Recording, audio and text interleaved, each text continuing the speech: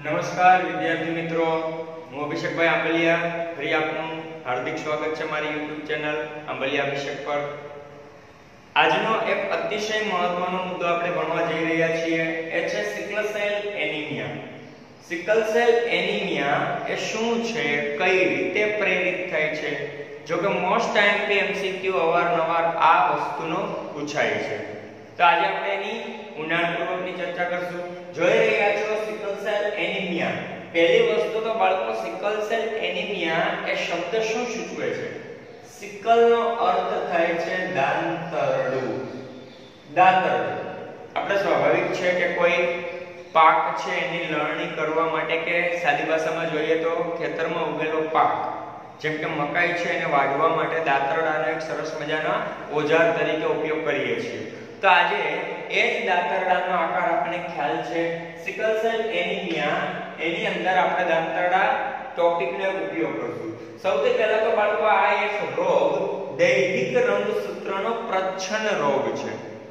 ખાસ યાદ રાખજો, દૈહિક રંગસૂત્ર। ઘણા દિવસોથી, છેલ્લા ઘણા લેક્ચરોથી આપણે ચર્ચા કરી રહ્યા છીએ દૈહિક રંગસૂત્ર અને લૈંગિક રંગસૂત્રની।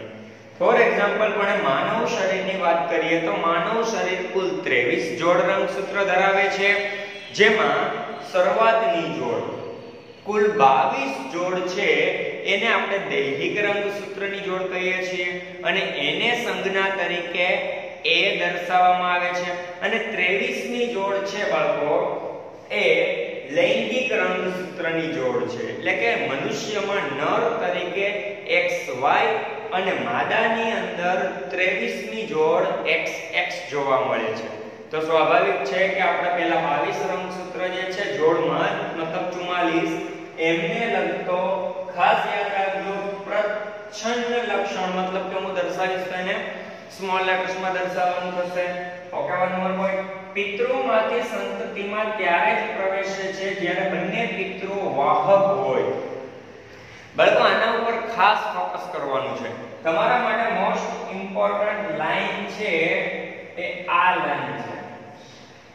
દરેક રોગ, ઘણા રોગ એવા હોય છે જે પોતાના પિતૃ સંતતિમાંથી બાળ સંતતિમાં આવતા નથી, અને વાત જ્યારે જીનેટિક ડિસીઝની આવે, મતલબ જનીનિક રોગની, ત્યારે બાળકો એક વસ્તુ સ્વાભાવિકપણે છે, જેમ કે આપણે જોયું હતું રંગ અંધતા, હિમોફિલિયા નામનો રોગ, માતામાંથી નર પુત્રની અંદર આ રોગ આગળ વધતો હતો।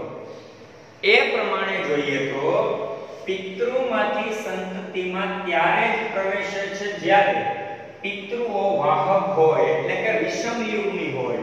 આપણે એક લાઈનને અહીંથી ચેક કરી નાખીએ છીએ અને એક મુદ્દો જોઈએ। દાખલા તરીકે, વાહક કેવા વ્યક્તિઓની અંદર આવો રોગ હશે, કેવા વ્યક્તિ સામાન્ય હશે અને કેવા વ્યક્તિને વાહક તરીકે ઓળખાય? દાખલા તરીકે નર હોય કે માદા હોય, કારણ બંનેમાં એક જ સંજ્ઞા વપરાશે, દૈહિક રંગસૂત્રની વાત જ્યારે આવે છે।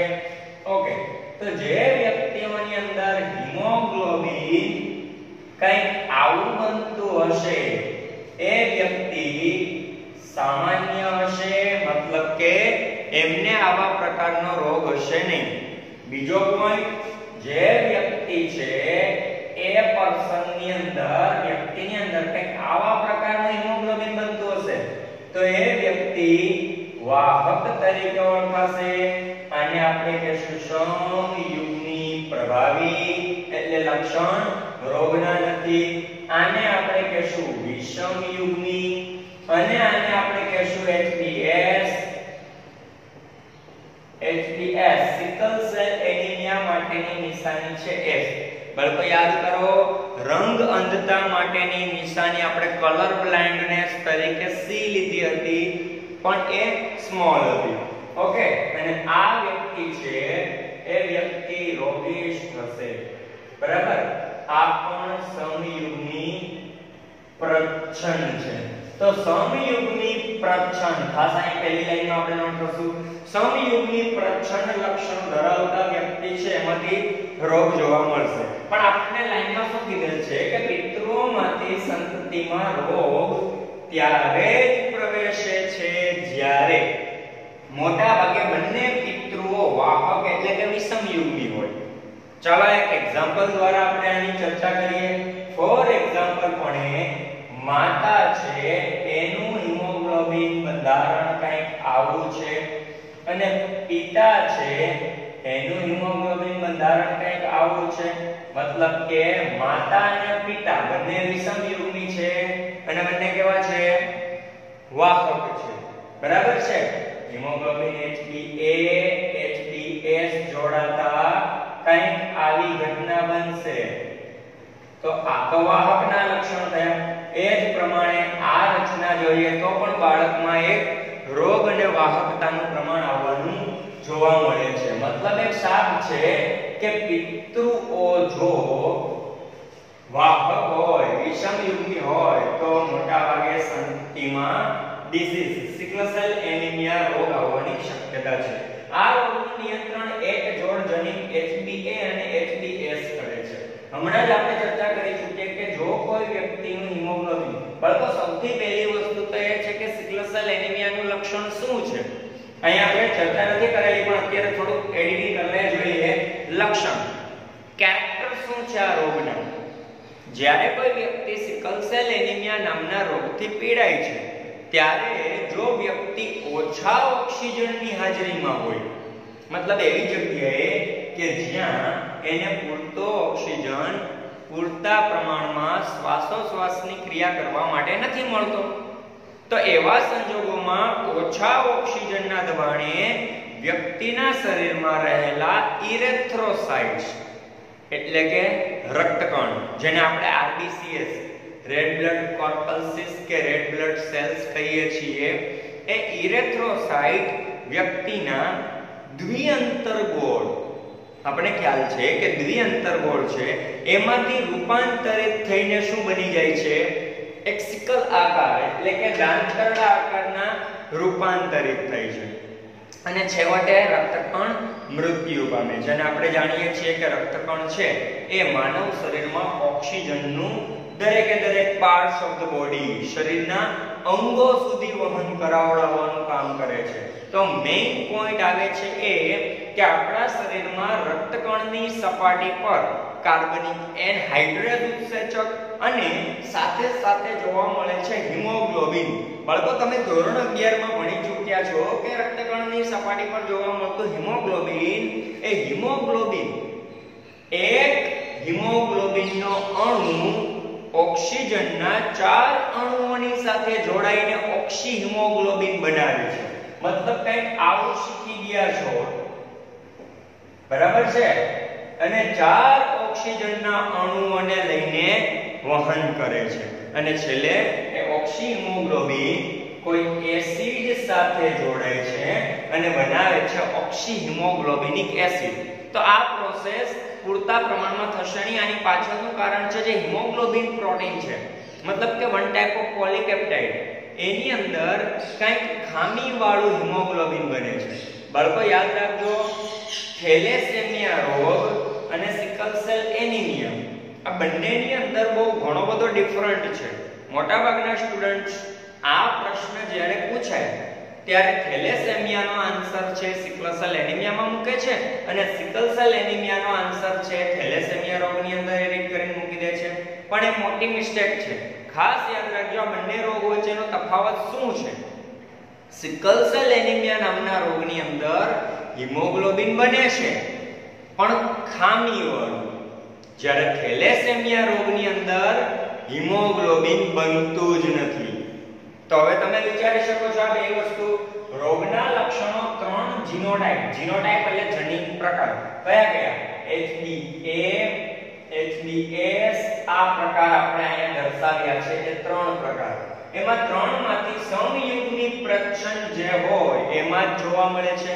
મતલબ આપણે સાફ છે કે જે વ્યક્તિ HbA જોડવાળું હિમોગ્લોબિન દર્શાવતા હશે, સમયુગ્મી પ્રભાવી, એમનામાં કોઈ જાતનો આવો રોગ જોવા મળતો નથી.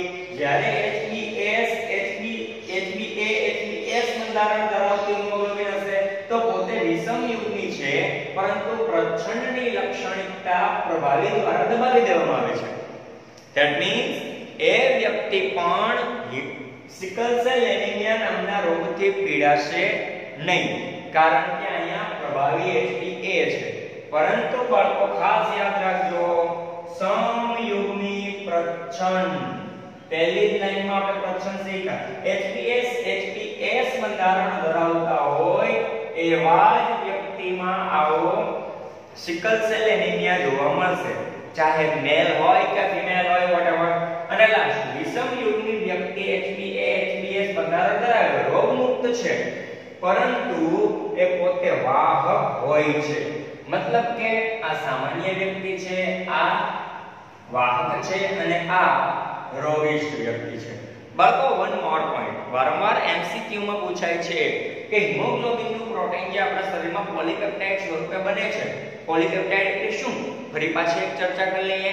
એક એમિનો એસિડ બીજા એમિનો એસિડ સાથે જોડાય ત્યારે પહેલા એમિનો એસિડનો કાર્બોક્સિલિક જૂથ COOH અને બીજા એમિનો એસિડનો એમિનો જૂથ NH2, બરાબર? તો એક કાર્બોક્સિલિક જૂથ એસિડિક છે, એમિનો જૂથ બેઝિક છે. એસિડ અને બેઝ વચ્ચે એક બોન્ડ બને, જે બોન્ડને આપણે કહેશું પેપ્ટાઇડ બોન્ડ, અને પાણીનો એક અણુ છૂટો પડે છે અને એ અનુસંધાને બંને એમિનો એસિડ એકબીજા સાથે જોડાય છે, વચ્ચે પેપ્ટાઇડ બંધ બને છે અને બે એમિનો એસિડ બન્યું એને કહેવાય ડાયપેપ્ટાઇડ. એવી રીતે ટ્રાઇપેપ્ટાઇડ, ટેટ્રાપેપ્ટાઇડ, પોલીપેપ્ટાઇડ. આ જે પોલીપેપ્ટાઇડની રચના થાય છે બાળકો, એમની અંદર ખાસ કરીને જે વ્યક્તિ નોર્મલ છે, HbA અથવા સામાન્ય કે વાહક છે, એમની અંદર જે પોલીપેપ્ટાઇડ બને છે એમાં તમે જોઈ રહ્યા છો કે 5 પોલીપેપ્ટાઇડ સુધી, મતલબ 5 એમિનો એસિડ સુધી બધું સેમ છે. વેલાઇન, હિસ્ટીન, લ્યુસીન, થ્રિયોનિન, પ્રોલિન એટસેટ્રા, બરાબર છે? ઈ જ વસ્તુ અહીંયા છે. પહેલી પોલીપેપ્ટાઇડ જે દર્શાવેલી છે એ પોલીપેપ્ટાઇડ છે શું છે? તો કે સામાન્ય અથવા વાહક વ્યક્તિનું હિમોગ્લોબિન છે. પરંતુ જ્યારે કોઈ વ્યક્તિનું રોગિષ્ટ વ્યક્તિનું હિમોગ્લોબિન આવે તો તમે જોઈ રહ્યા છો કે છઠ્ઠા નંબરનો એમિનો એસિડ ગ્લુટામિકની જગ્યાએ વેલાઇન નામનો એમિનો એસિડ સ્થાન લે છે. હવે બાળકો, ગ્લુટામિકના સંકેત છે GAG, મતલબ ગ્વાનિન, એડિનાઇન, ગ્વાનિન. એની જગ્યાએ સ્થાન લે છે ગ્વાનિન યુરેસિલ ગ્વાનિન. બાળકો, એમાંય માત્ર ફરક એટલો જ છે, ખાલી ગ્વાનિન, એડિનાઇન, ગ્વાનિનની જગ્યાએ ગ્વાનિન યુરેસિલ ગ્વાનિન.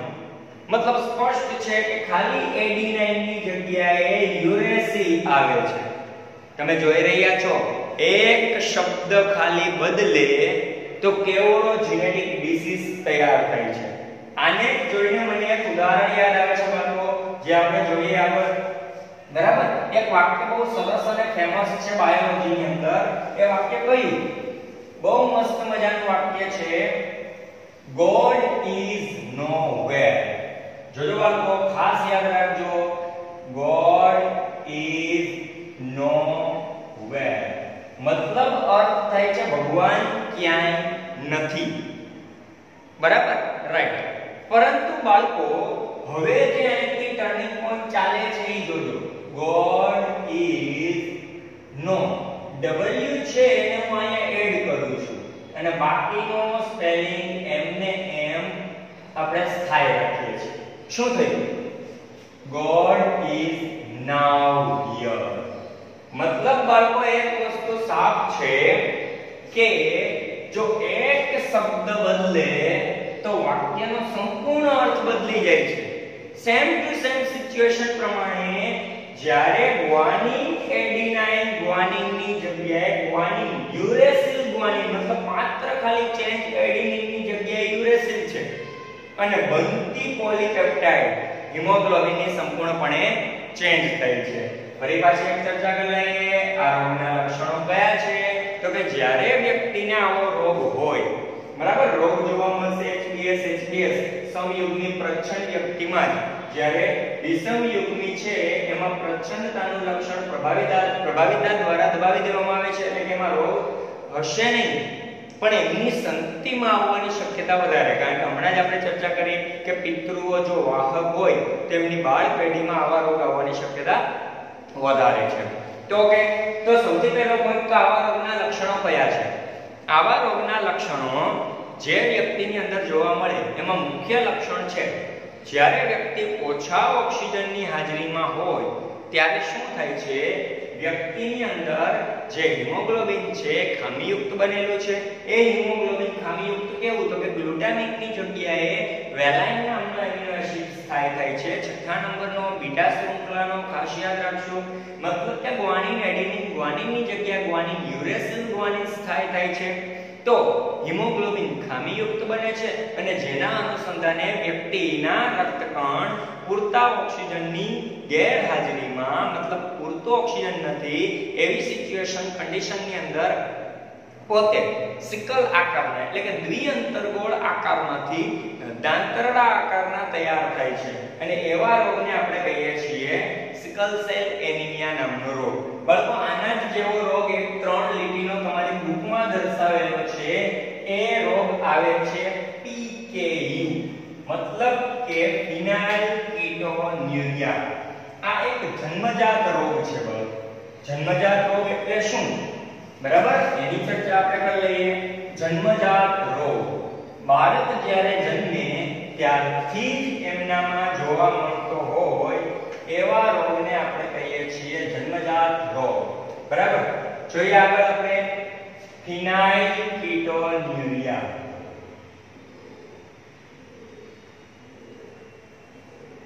ઓકે બાળકો, ફિનાઇલ કીટોન્યુરિયા એ એક જન્મજાત રોગ છે. આને શોર્ટ ફોર્મ PKU તરીકે પણ દર્શાવવામાં આવે છે. આ રોગ એક જન્મજાત ચયાપચયિક ખામીવાળો રોગ જોવા મળે છે. જે કોઈ બાળકની અંદર જન્મજાત ચયાપચયિક ખામી હોય તો એમની અંદર આવો રોગ જોવા મળે. હવે મેઈન વસ્તુ આ ઉપર આપણે ફોકસ કરીએ તો પહેલો પોઈન્ટ બાળકો, જ્યારે આપણા શરીરમાં ફિનાઇલ એલેનિન નામનું એમિનો એસિડ છે,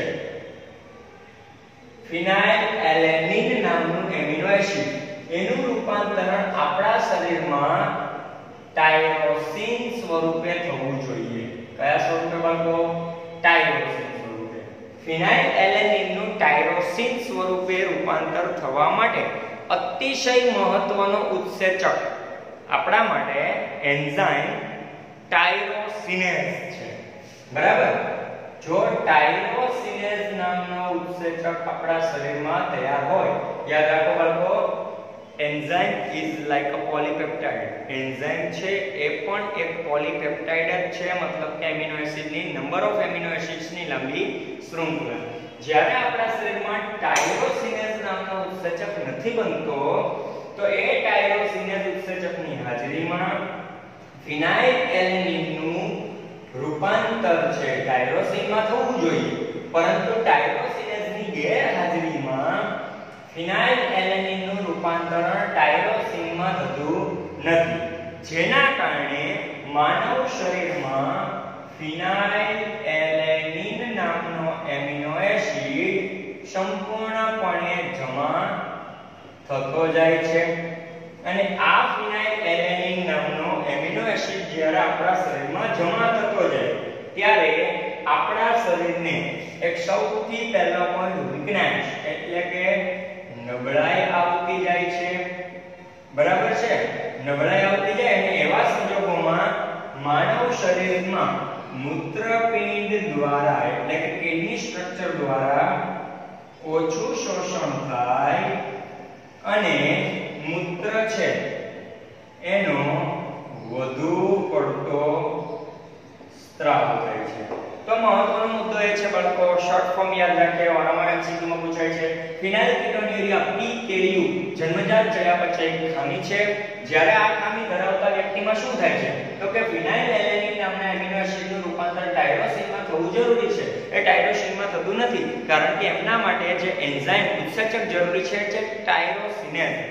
ટાયરોસિનેઝ ઉત્સેચકની જ્યારે ગેરહાજરી હોય ત્યારે ફિનાઇલ એલેનિનનું રૂપાંતરણ ટાયરોસિનમાં થતું નથી, જેથી વર્ક ઓફ પ્રોસેસ જે કિડની સ્ટ્રક્ચરની છે એ કિડની સ્ટ્રક્ચર આપણું પૂરતા પ્રમાણમાં કાર્ય કરી શકતું નથી. એના કારણે મૂત્રનું પુનઃ ઉત્સર્જન, શોષણ થતું નથી, જેથી મૂત્રનું ઉત્સર્જન દર જે છે બરાબર રેટ ઓફ એક્સટ્રેશન એ વધતો જાય છે અને છેલ્લે મૂત્ર છે એનો વધુ પડતો સ્ત્રાવ થાય છે. તો આજના લેક્ચરમાં બાળકો આપણે બે મહત્વના રોગ વિશે ચર્ચા કરી ચૂક્યા. એક છે સિકલ સેલ એનિમિયા અને સેકન્ડ વન પર આવેલો હતો ફિનાઇલ કીટોન્યુરિયા. આશા રાખું છું આપને આ વિડિયો ગમ્યો હશે. જો આપને આ વિડિયો ગમ્યો હોય તો મારી YouTube ચેનલ પર આ વિડિયોને લાઈક કરો, શેર કરો અને આપના જ અન્ય મિત્ર વર્તુળ છે તેમને આ વિડિયો મોકલો જેથી કરીને એ પણ ઘરે રહી અને અભ્યાસ કરી શકે. ધન્યવાદ.